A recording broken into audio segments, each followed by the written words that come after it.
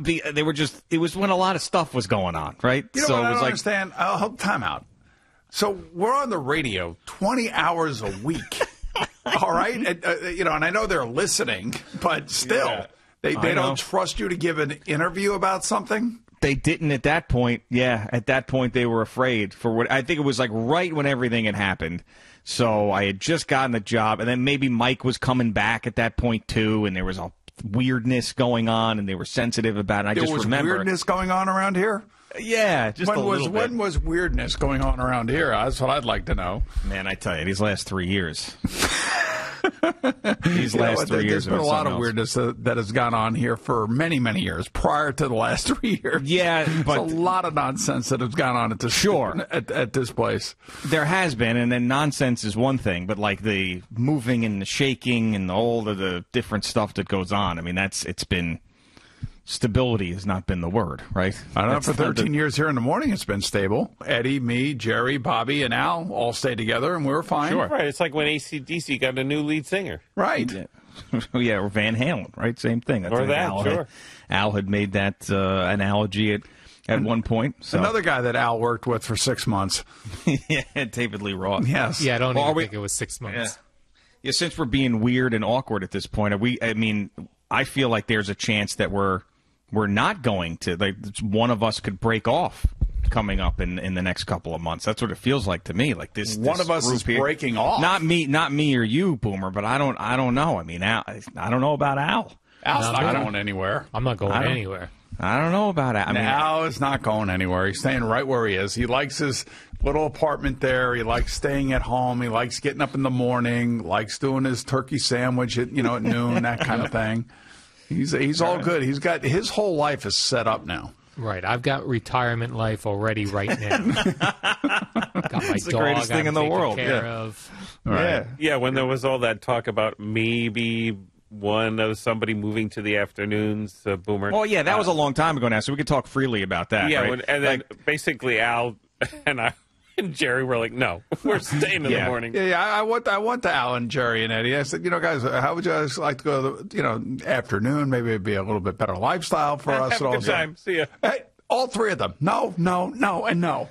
Jesus, God. All right, guys. What story? I'd love to tell the whole story of how everything went down when I ended up getting the job with you guys, and then Boomer calling me back to his office when that happened and everything that went on there. Because one day I got to tell that story. Now we're 3 years down the road. Things are going fine. I'm secure. I got a contract, all that stuff. There's other stuff that's happening at the radio station. But one day I really want to tell that story. Well, I don't remember the story, honestly. I don't remember it. I don't know what you're talking about. Well, I remember this vividly, obviously. All right. Well, there was a whole, so your big thing at the time was that you liked working with me, you liked me, you thought it could work, but they were rushing you, and you didn't like a shotgun marriage. This was the thing that you were saying. Okay. I like them a lot, but I don't want to be rushed. And they felt like they needed to get something done, like management, quickly, because they also had the afternoon opening. So they were waiting for you to make a decision. So they had basically told me I was going to be a part of WFAN, but they didn't know where it was going to be because you didn't want to be rushed.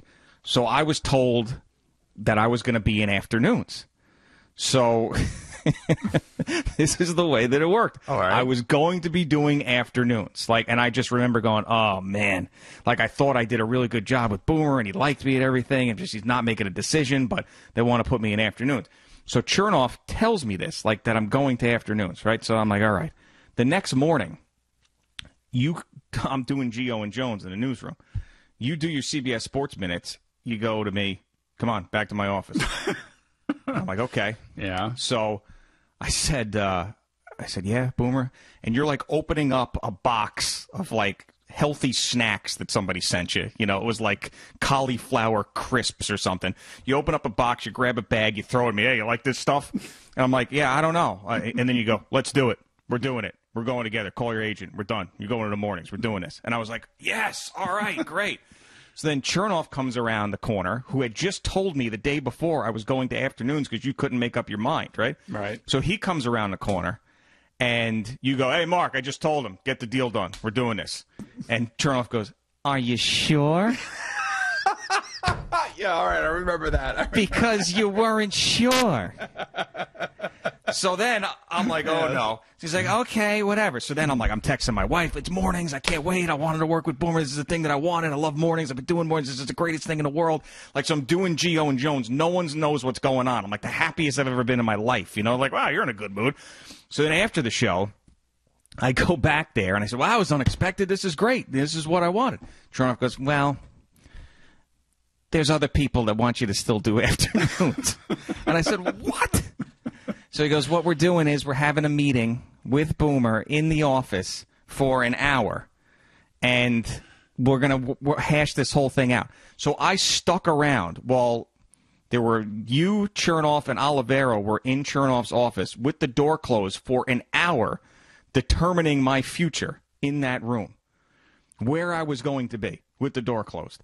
And I sat there in the newsroom, like, trying to come up with, like, conversation with Chris McMonagle about what was going on. And then you come out of that room, you start walking down the hallway, and you go like this, thumb up. And my thumb always goes like this. But you had the thumbs up on your chest, and you gave me a nod. And I was like, all right, good. That was it. And that was the end of it. Well, right there. Go. Yeah. Crazy. I just told you. Yes, I told you that was crazy. That was a crazy time. That was 3 years ago now. So yes, yeah. But there was a point where it was going to be. Well, I'll just leave that alone. But the afternoon show was going to be something else, right? Yeah, and I was going to be a part of it because you didn't want the shotgun marriage. But I'm glad that it worked out the way that it did. No, it did. Because, I mean, those guys get nervous. You know how those types are. They get all nervous. Sure? Are you sure? Because you said you weren't sure. Yeah, that was a crazy time, man. I don't know. It's going to be, it's always a crazy time. When is it not a crazy time? It's always a crazy time. True, especially in radio. Yeah, it's a crazy time. It's going to get crazier. That I can tell you.